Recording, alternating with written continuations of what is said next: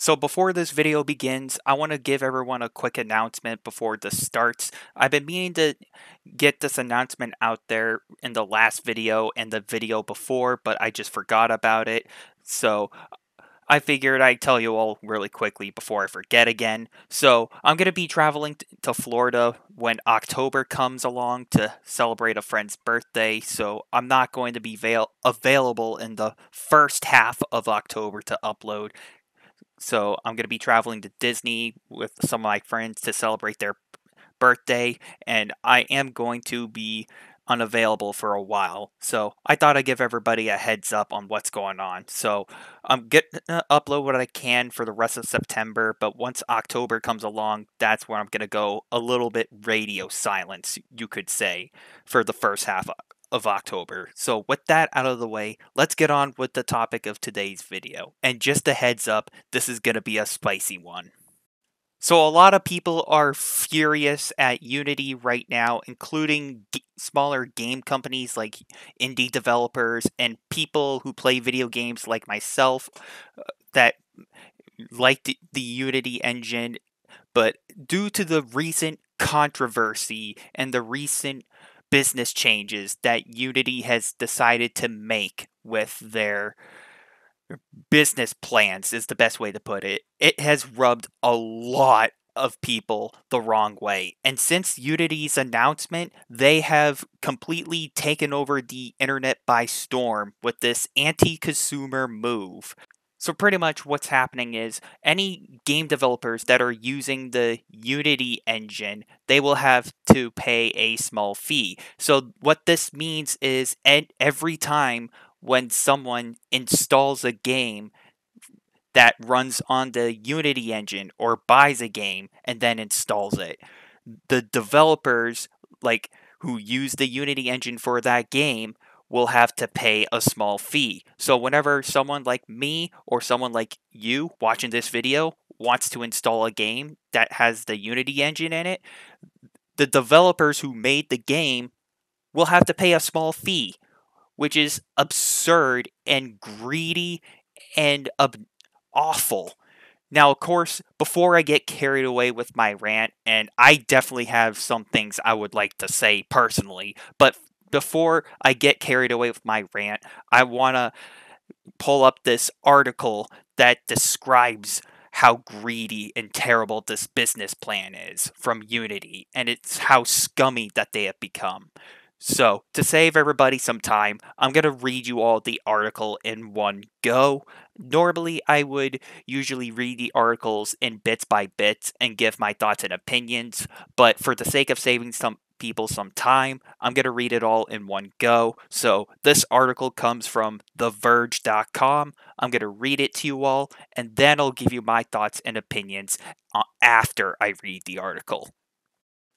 The game developers affected by Unity's new pricing model are striking back. A collective of developers across 19 companies, mostly based in Europe and mostly developing mobile games, has put out an open letter urging Unity to reverse course on its recently announced pricing model changes. The letter consists of some of the sentiments expressed by other developers this week, but with one big twist. And other smaller companies as well, like indie developers like Landfall Studios, are also affected, but I'll get to that later. As a course of immediate action, our collective of game development companies is forced to turn off all Iron Source and Unity ad monetizations across our projects until these changes are reconsidered. The letter reads, essentially, these companies, which represent thousands of games with billions of downloads, have blocked Unity from making any more money in their games. Some of the companies represent the letters include Voodoo U, Ouzer Games, and Says Games, with each claiming over 100 games. There have been numerous messages from developers urging the company to reverse course. Otherwise, they have threatened to never use Unity again or port existing projects to other game engines. This collective action from developers represents the next escalation in the fight between Unity and its users. At the heart of the matter is the news that Unity will be updating its pricing structure to change developers for each installation of a Unity game after specific downloads and revenues thresholds are met. Though Unity asserts, I don't know how to pronounce that, I'm sorry, that only 10% of its users will be affected. It is still unclear how Unity intends to track installs and how it intends to different I can't pronounce that. I'm sorry. A valid install from a invalid one. So meaning which is valid and which install is illegal or legal. But let's continue. Beyond monetary concerns, developers are also angry because the new pricing represents a breach of transparency Unity established with regards to its terms of service. It is common for companies to often change their terms of service and terminate agreements based on the terms of service violations. In 2019, Unity did just that, terminating the license for software companies improbable citing TOS violations. The acts caused outcry in the community, and in response to Unity's restraint and opulent licenses and committed to keeping the users informed for the future terms of service changes. In a blog post 2019, Unity wrote, "When you obtain a version of the Unity and don't upgrade your project, we think you should be able to stick to that version of the TOS." The Verge has asked Unity for comment regarding the deletion of its terms of service GitHub and on this recent action by mobile developers through Unity and has yet to respond. It has responded to the boycotting developers. According to an email reviewed by The Verge, a Unity representative acknowledged that the company's ad monetization programs had been paused for an app and remarked that it was likely because of the new fees. The rep went on to say that in response, Unity would suspend its user acquisition programs for that app, essentially limiting the app's ability to attract new users. Through this action, it will hurt these companies financially. To them, it's not just about money. The new regulations from Unity will affect every project that doesn't generate sufficient income per user, said Nikita Gyuk, I think is how you pronounce it, CEO of PR firm GIMS, who organized the letter pushing developers to either migrate to an alternative game engines or place even greater emphasis on monetization at the expense of creating immersive gameplay experience. That was a lot to read, you guys. I do apologize. I usually read them in bits, but I don't usually do it all in one go. But so, more importantly, to sum this entire article up, to make it easier for some of you folks to understand, the people who work with the Unity engine has made a massive ouchie in a massive business dispute and a massive business change with other companies. So their massive business changes that they were making with their engine for other developers that were using it, developers are just going to straight up stop using it. Like smaller indie developer companies and other mobile companies as well.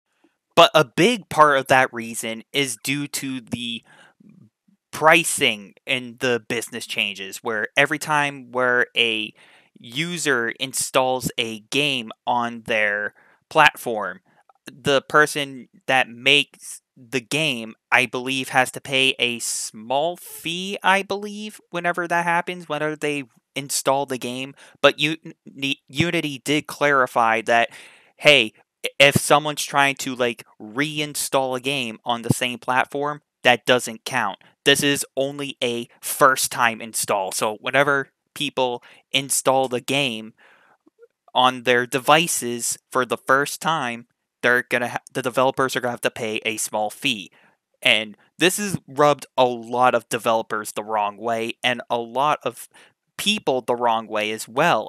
Now, I'm probably going to be wrong on this part, but I feel like this is just going to lead to even more piracy, to where people are just going to pirate the games, but they still want to support these developers.